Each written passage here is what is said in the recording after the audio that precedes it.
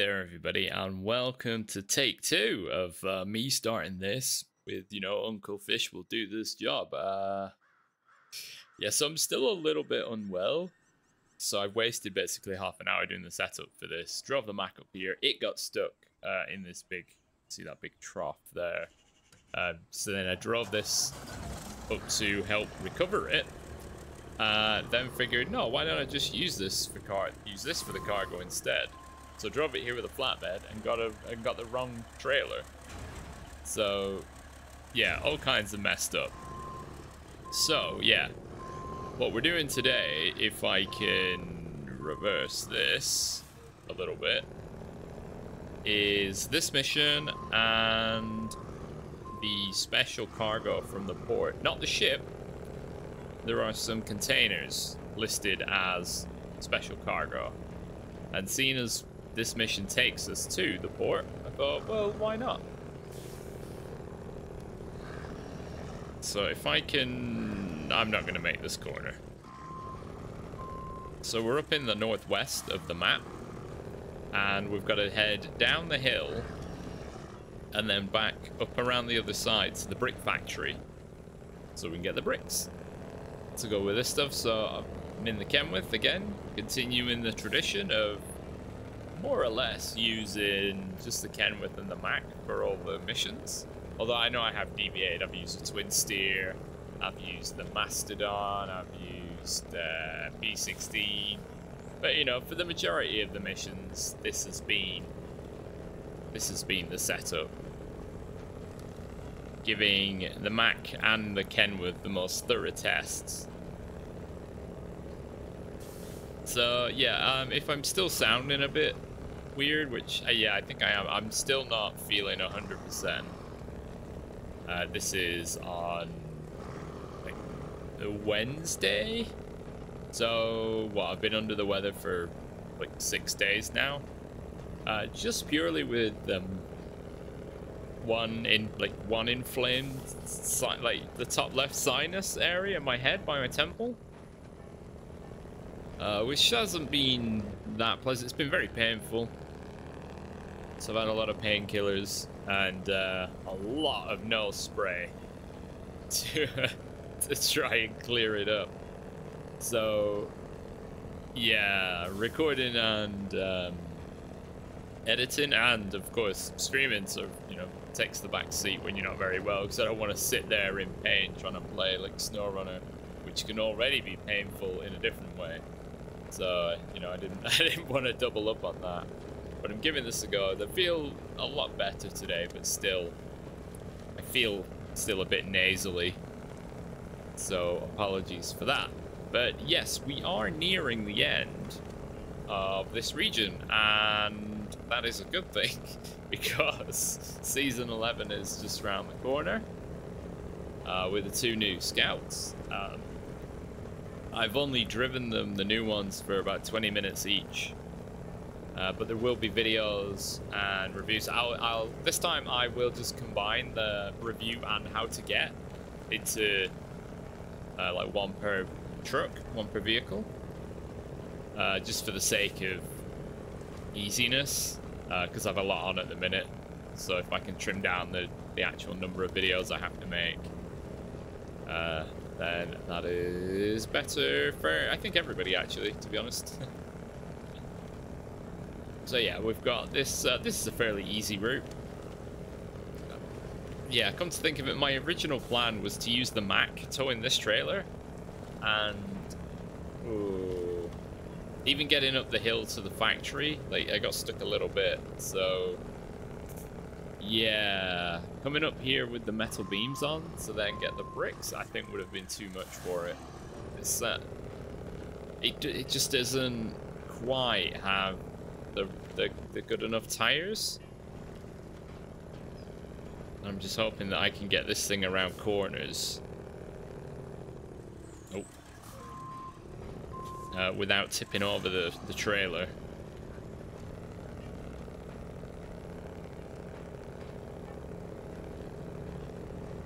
I mean, if this doesn't show that the Kenworth isn't lacking in power, then I don't know what will. Obviously, when we're loaded up with bricks, you'll see the full weight. But I believe the packed metal beams are 5 ton. That trailer is I think about 6. So yeah, we're gonna be hefting a fair weight, but I'll put it up on the screen once we've got the bricks what our total weight is. Show that, you know, this 6-wheel drive truck packs a punch. So yeah, I'll see when I've got the bricks on and we're heading back down this hill. Alright, we got bricks aplenty now. I mean, I probably could have saved myself a little bit of time taking a concrete block or slab, whatever they're called, from the other place, because that also has to come to the port later. But I mean, I need 2, so I mean, if I'd have loaded 1, I'd have still needed to have gone back for the 2nd, though. So it's fine. So yeah, we're pretty heavy right now. Although the ramp flatbed trailer really doesn't make it look like that because it's bobbing around like crazy. I'm just hoping I'm driving from the trailer cam just to sort of demonstrate, despite the projected weight, how easily the trailer flies around. It's pretty silly, to be honest. As we make our way over this mixture of outcrop and boulders, both of which are mostly fixed into the ground. Yes, this is definitely what was intended for the trailer. That wouldn't have just ripped it in 2. Oh yeah, can I just go through the water here if I don't make the corner? It looks like I can. Yeah, I'm going this way now.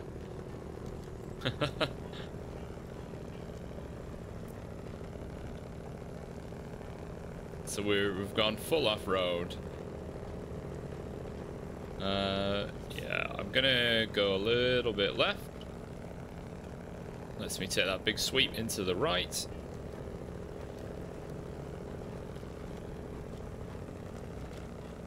And then once we're over here, I can probably try and put it back into auto to try and get some high gear. Yeah, there we go.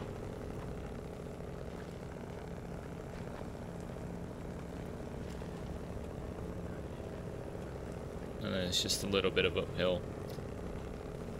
But yes, we are trusting in the Mac to actually take us back to Duncan Bay for a delivery to, I'm not actually sure where it's going. It's hopefully, I don't know, somewhere easy.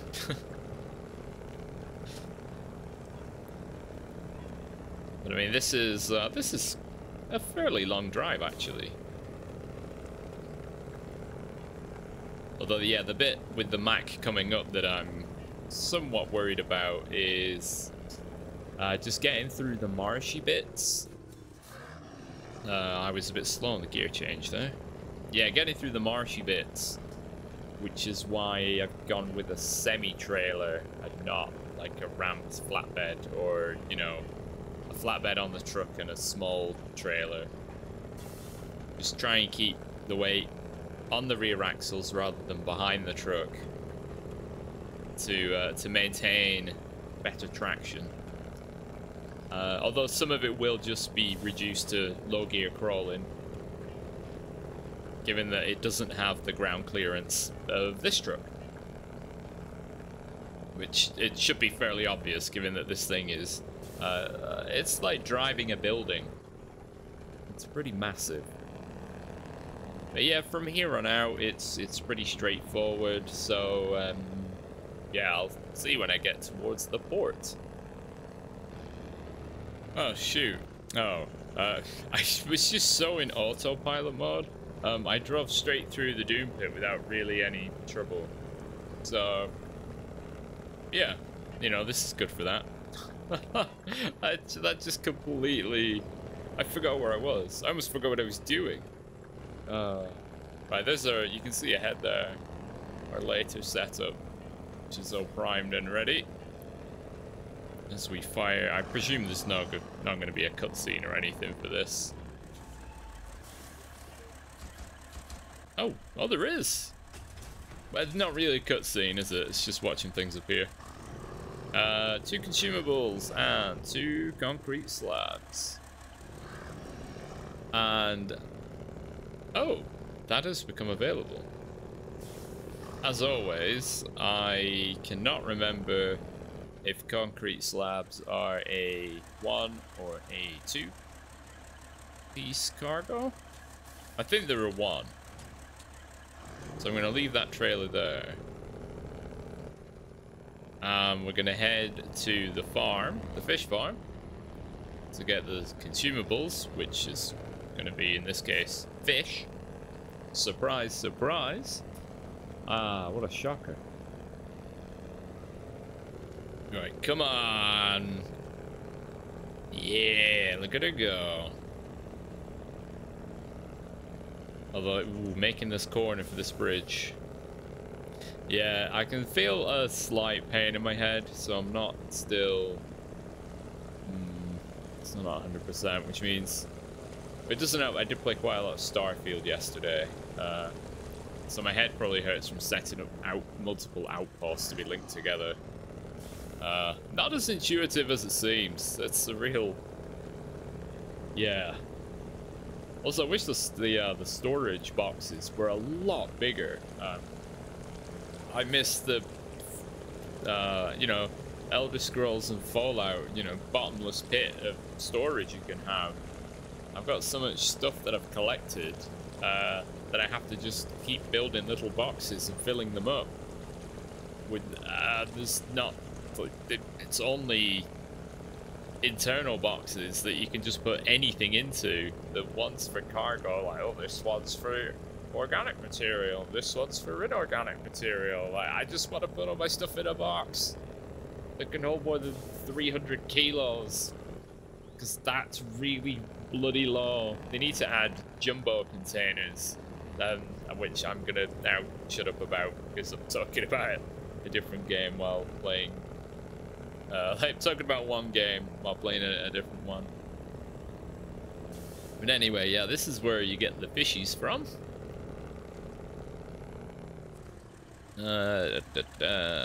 Consumables.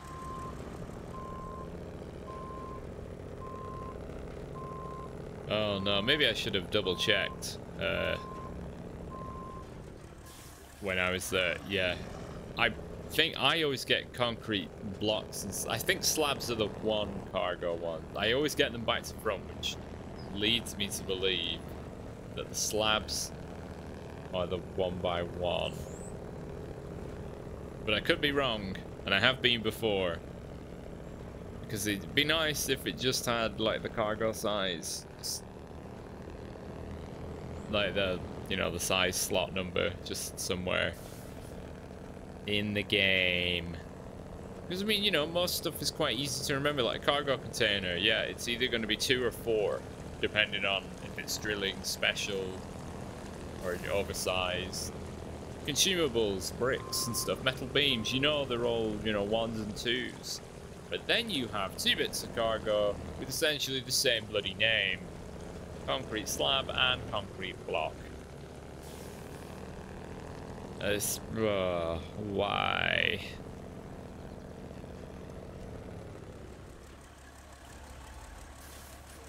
Right, oh, yeah, nearly didn't make that corner.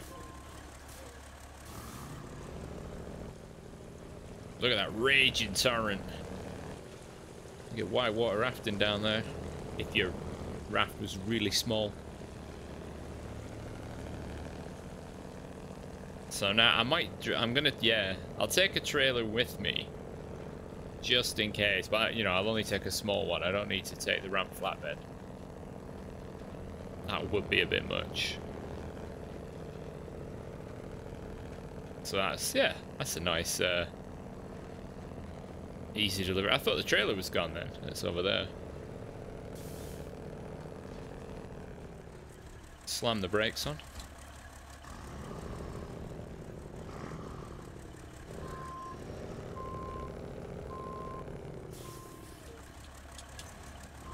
Oh, still in reverse. Come on, silly boy.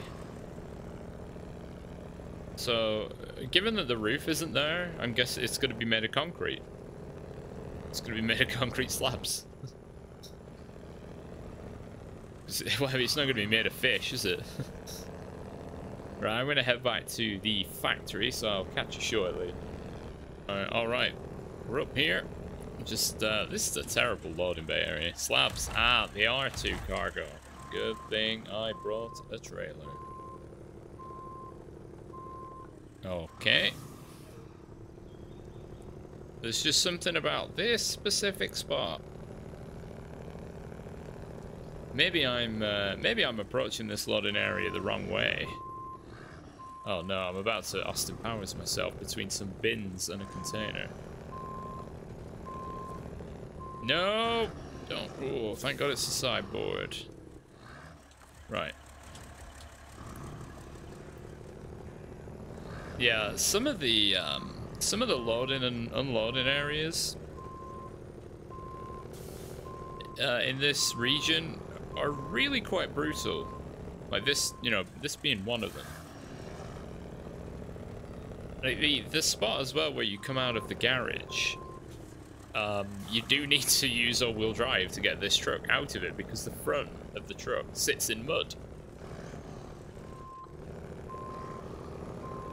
But, right. Yeah, maybe the real play is coming around the other way, driving into this forward and then just gently reversing out. Because it's also not entirely circular. And it is too small for a truck of this size.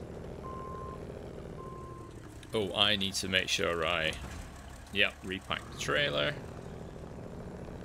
Yeah, glad I brought the trailer, else, because, oh my God, that nearly went over again. Because as you can see, I've got no crane, so I wouldn't have been able to double up. I'm just stacking the slabs on top of each other. So yeah, it's pretty much the same, same old song and dance. This is going back to the blah blah blah place, the food can factory. I mean, it's written on the screen, and I'm struggling for the words. I mean, it's written right there. It just shows how slow I am at the moment. Just brain function not quite what it should be. So yeah, another fairly heavy load. Lessened though. Oh no. By the use of a smaller trailer, which, yeah, always helps the situation. You can reduce the weight wherever you can, then why not?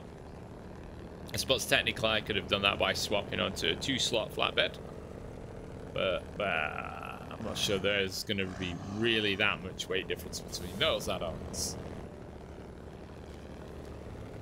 So, as we did before, because it's the same old, most of this is road with a little bit of mud. See you when I see you by the fish factory. Alright, so here we are arriving at the old Doom pit. So I've been through here quite a lot today. So yeah, just low gear. The forward metalwork is catching the ground a bit where it's bent and buckled. But other than that, although I'm about to be proven wrong, aren't I? Although we've slowed up a little bit. This is how much I've gone through this ground. You churn it up and it becomes harder and harder to get through.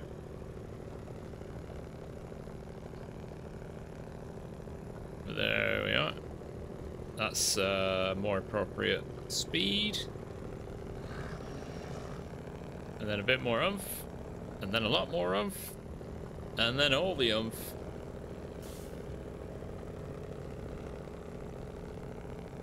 We are through. So this is going to be a pretty fancy looking canned food factory, given all the brickwork that it has on the outside.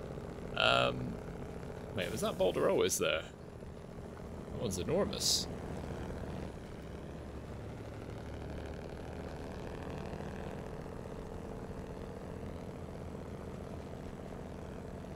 Right.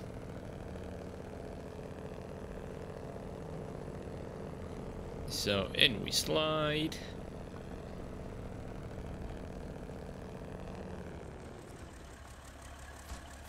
Here we go. And bing. Yeah, there's quite a lot of metal on there. Ooh, so what comes out of there now? Cargo container, metal rolls, metal beams, consumables. Now we have 2 places for consumables. Alright, well, we'll shimmy this out of the way for now.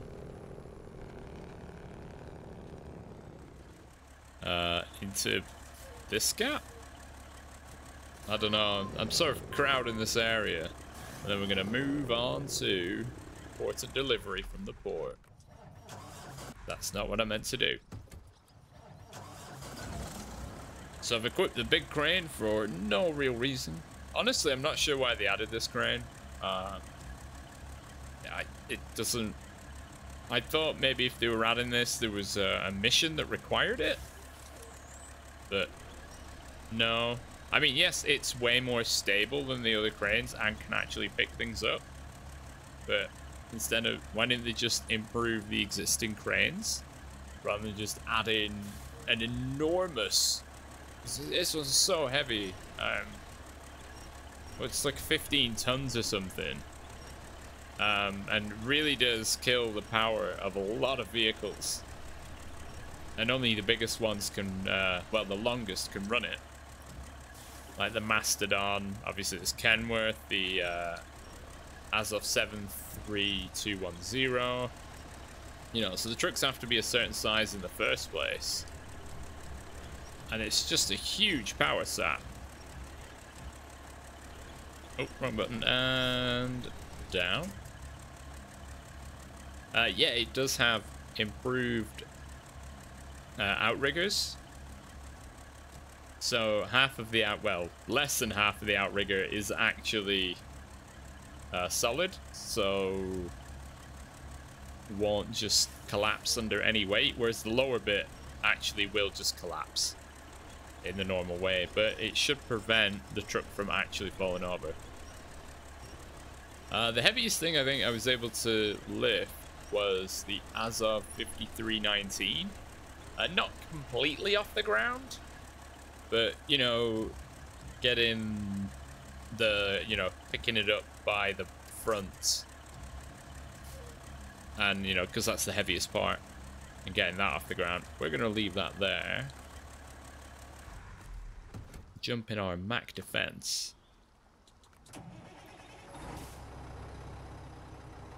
We're going to pack.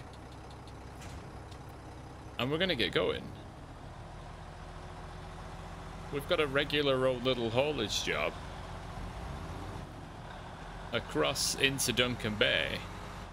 Delivered to the plant. I don't know what that is. That's so non-specific. I mean, we'll see when I get there. It'll turn out that it's completely the wrong the wrong setup, and it'll need a rescue. But we'll see. Actually not used to going through this little mud pit in this direction. So, I mean, because we're going to have to do it when we're moving the ship.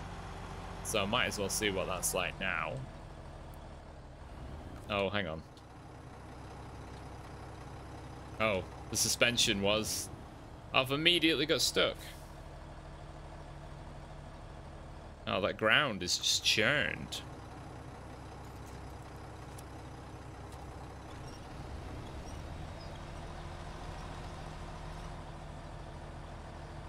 Okay, moving a bit more under our own steam. I wonder, yeah, just because I've been through here so much today, have I turned it into just soup? I think this truck struggled through this section anyway. But we are moving. Although probably not for much longer. I'm still a little bit, and we've got a boulder ahead, so I'm just gonna winch it. You know it's coming. It has to happen at some point. Snowrunner would be far too easy if you never had to winch or do anything like this. Right, where am I going? Oh, I'm going up here. Oh, I see. Ah, right, so there's the tricky bit. Alright, so it's not too far. We have to go down this side of the valley, up the other. And then that'll be that.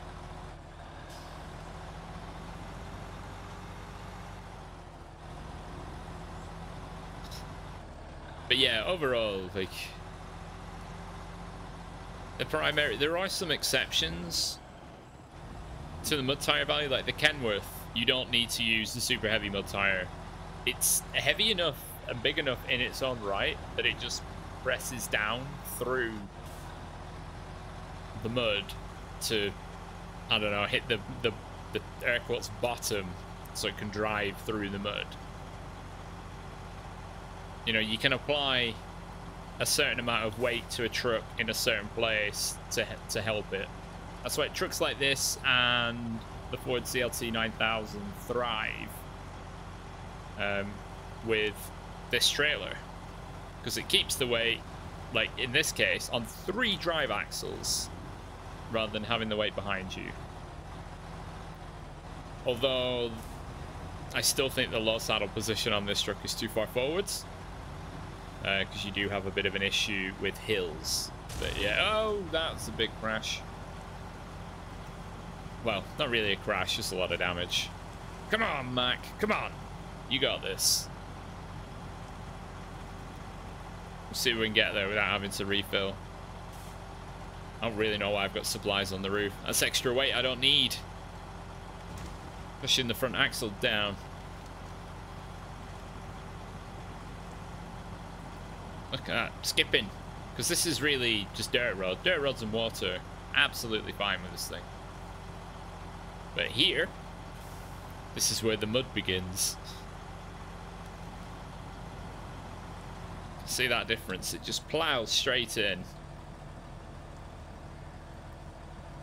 Whereas, you know, other trucks, yeah, so you got so this is where body collision really affects your progress, whereas the Kenworth is just, this ground clearance is so high.